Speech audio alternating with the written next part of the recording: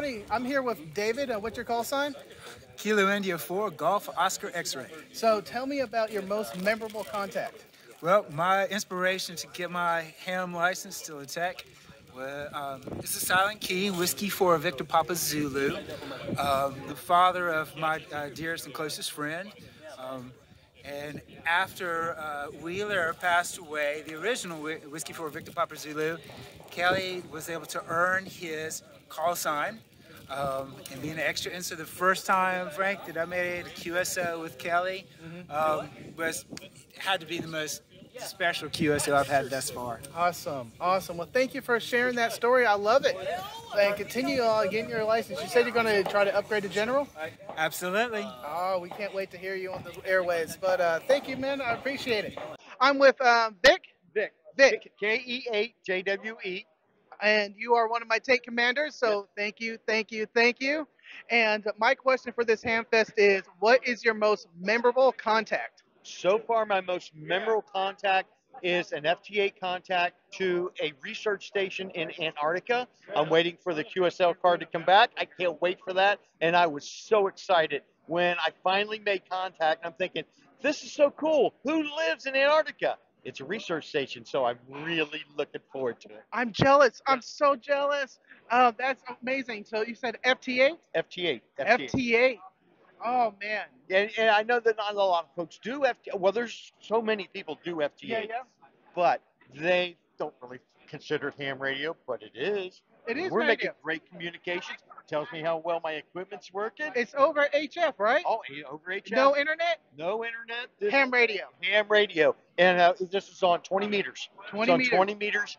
Oh, yeah, 20 meters out that far from, and I was living in Ohio at the time, and it was right after the Dayton Hamfest up there a year and a half, 2 years ago. 2 years ago. Yeah, it was a year before COVID broke everything. Wow. That's when I got it. So I was so excited, and I can't wait to get the QSL card back. It was fun. QSL card, send them. Yeah. Well, thank you very much. I appreciate it. Thank you, and good luck, and enjoy. I am with Richard. And Richard, what is your most memorable contact? Most memorable contact would be QRP contact from Branson, Missouri to an hour and a half north of Melbourne, Australia. Australia? Wow. On 17. 17? It's not in the logbook anywhere, but I do have it recorded. That is beautiful. Well, if it's recorded, then it's in the log somewhere. It's somewhere. Yeah. We just got to dig it up and put it on the QRZ or logbook of the world, but it counts. Okay, I'll buy that one. Yeah. Well, thank you very much, Richard. No problem. Thanks. Enjoy the Hamfest. I'm with Tom here. And what is your most memorable contact?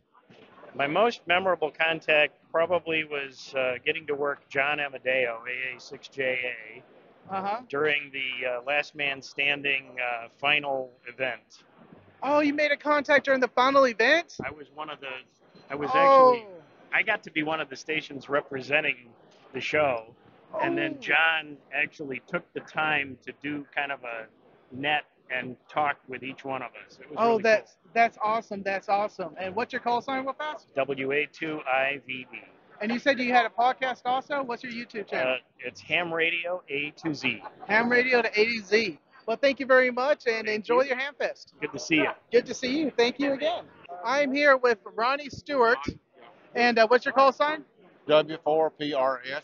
Awesome. And my question today is, what is your most memorable contact? My most memorable contact is I contacted Pitcairn Island in the South Pacific.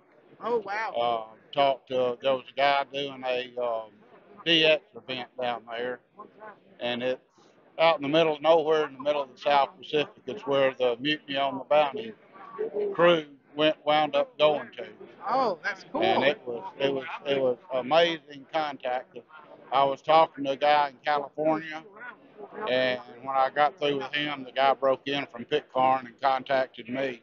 Oh, that's awesome. Good luck. I'm running a 100-watt Yaesu on an old cruise craft antenna. I was amazed I got that far.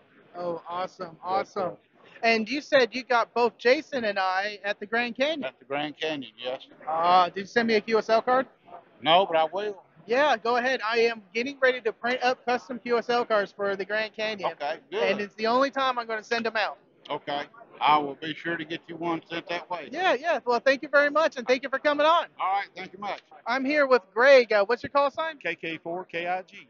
And what is your most memorable contact? Probably my most memorable contact would be my first FT8 contact with a friend, Daniel 2E0BLN in England. England. Yeah, Scarborough, England. Yeah, Scarborough, England. Yeah, he helped me set it up, and he was learning like way down negatives, decibels, and we thought there's no way this is going to happen, but we kept pounding at it, and everything in his shack and mine both was glowing, but we made it. Awesome. That's the best, man. Yeah. Get that final payoff, and it works. Yeah, that RR73, man, it was all worth that. Oh, that's awesome. Yeah, so good deal. Yeah. Well, thank you very much. I appreciate it. No problem, man. Good seeing you. Enjoy the show. Kilo Oscar 4 Foxtrot Alpha. And what's your most memorable contact? My most memorable contact was when I was in Curacao and I worked remote. I worked our own station, PJ2Y. So, and you did that with Remote Ham Radio? With Remote Ham Radio. Great program, by the way. And what is Remote Ham Radio? Remote Ham Radio, it's in affiliation with Flex Radio, and they allow youth to have time on, well, actually, with youth Remote Ham Radio, they allow youth free time on Flex radios. So you get very nice contesting stations that all the youth can use completely for free. It's a free program, so you can apply at RHR on their website. Ooh, awesome. And you made contact with yourself, your own station, through Remote Ham Radio. Yes, sir. Well, there was another operator working the station at the time, but I was able to work PJ2Y. That's awesome. And still ham radio, because you worked a remote station, but still transmitted to you over RF. Yes. That counts. Yeah. Oh, thank you, man. Enjoy your Hamfest.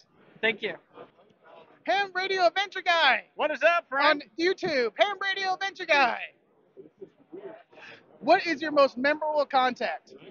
My most memorable contact would be all the youths that I work when I do POTA. Whether it's with their dad or grandpa letting them on the radio, or if they've already made their call, I'll start my pile up anytime for a youth, because the youth is the future of ham radio, and that's where we should be focusing. I agree wholeheartedly. And did you POTA on the way down? Absolutely. What did you hit up? I got Abraham Lincoln's home place. Ooh. We drove by that going to Dayton, and we did not stop. Jason didn't stop. Then I stopped in Nashville and did a meet and greet, and we did a twofer with 4 operators. 4 operators? Twofer? Who do you know the call signs?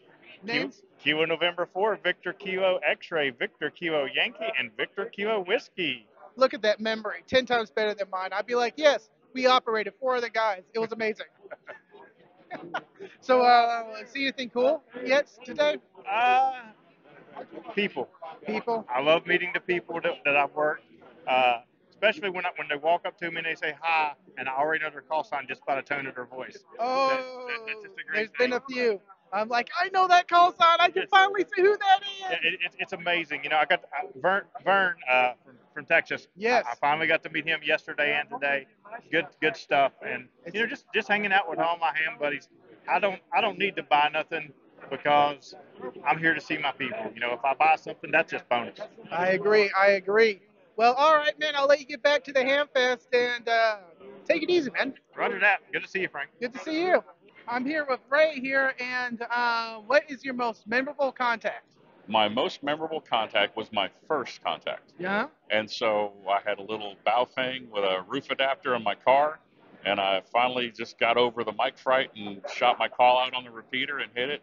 And a nice local guy got on and just said, hey, and we talked for about 15 minutes going in our commute, and we wrapped up our QSL, and I was like, okay, cool, I can do this.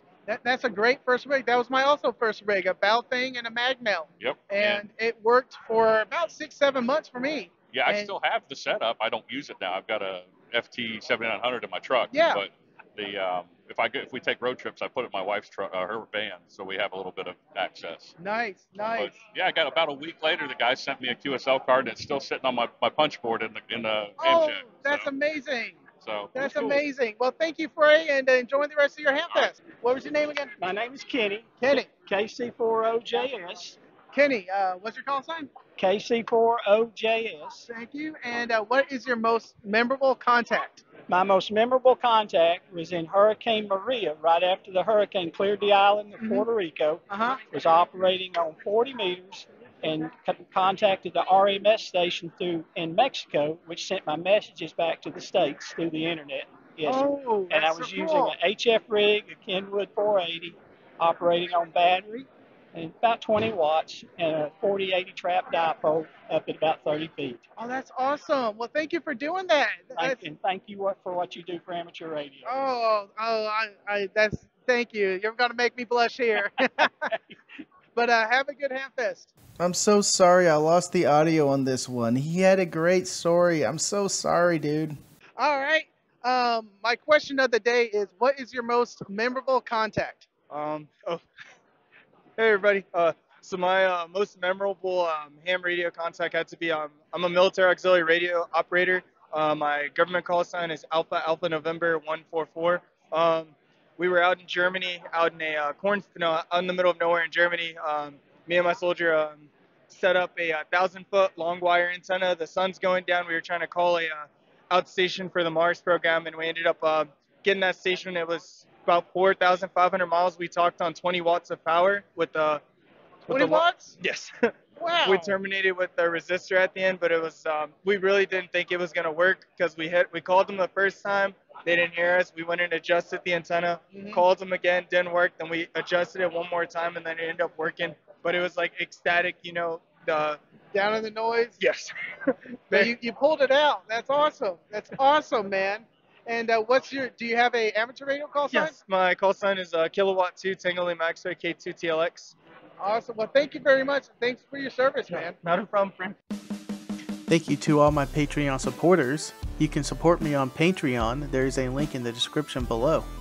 And to all my tankers out there, go forth and conquer.